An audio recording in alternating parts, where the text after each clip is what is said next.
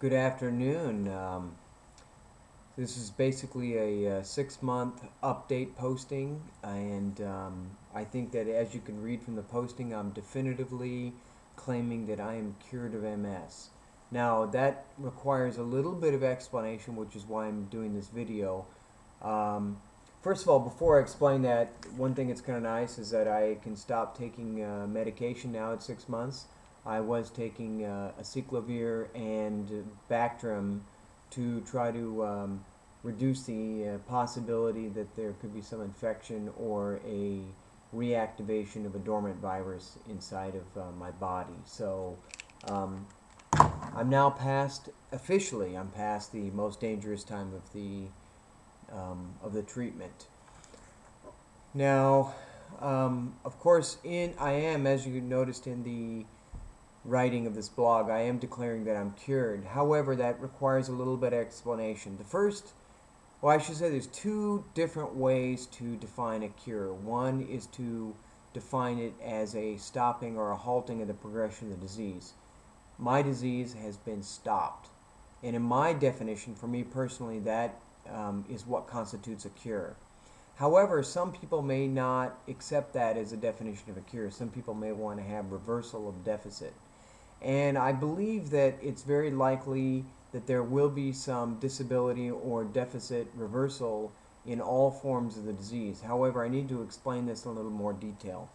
I basically hand drew this kind of crude little drawing here, this illustration, so bear with me here.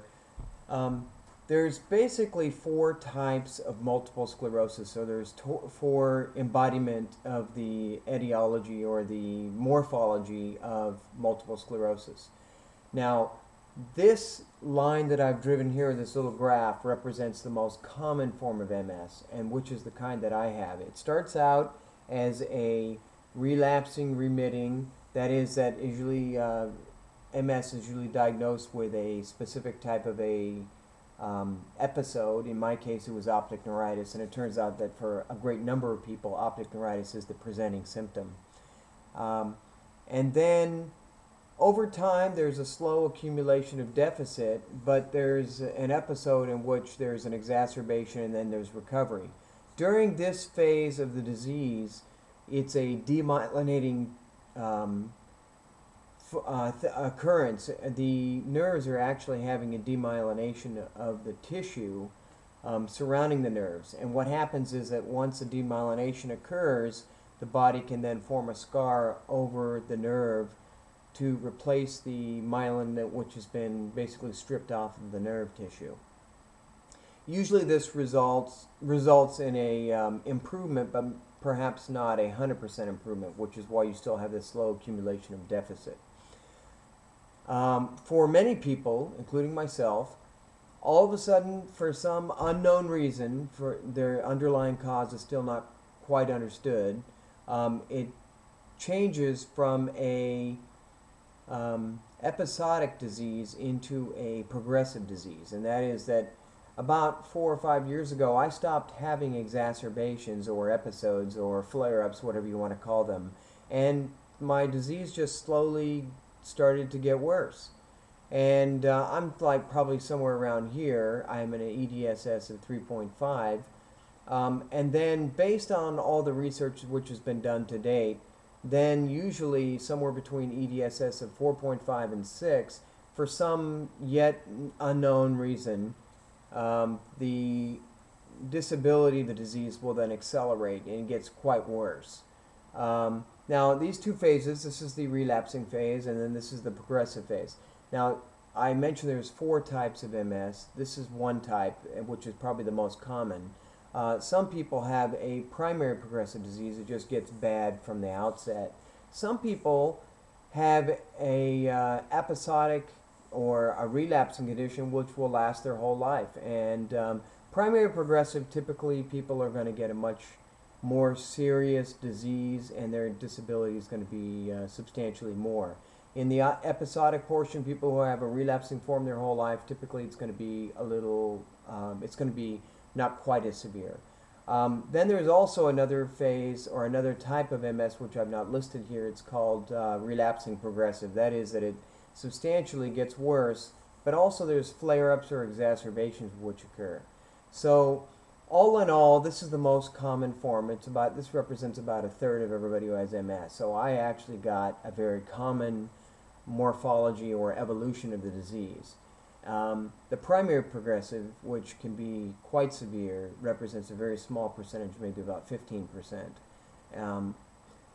Now, when a stem cell transplant is performed on the body, in all phases and in all cases it will stop the disease. That is, it will not progress anymore.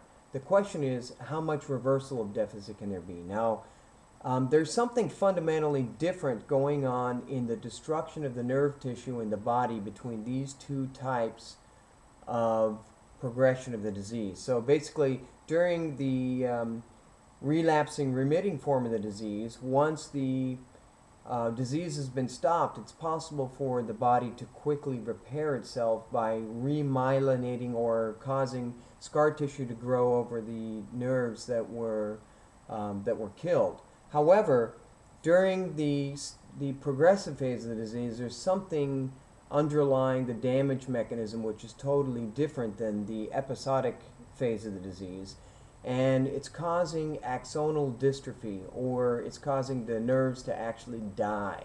Once the nerves are dead, they're not going to come back to life. So the way the body repairs itself in these two different phases differs. The body repairs itself here by creating scar tissue over the damaged myelin over the nervous tissue.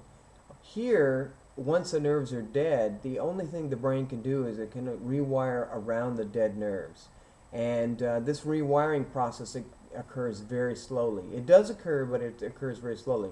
So for people who are cured during this phase of the disease, during a relapsing phase, it's possible to have a very remarkable improvement. And I've heard anecdotal stories of people that were not able to walk before the stem cell transplant, but then afterwards, a short time after, they were able to walk again.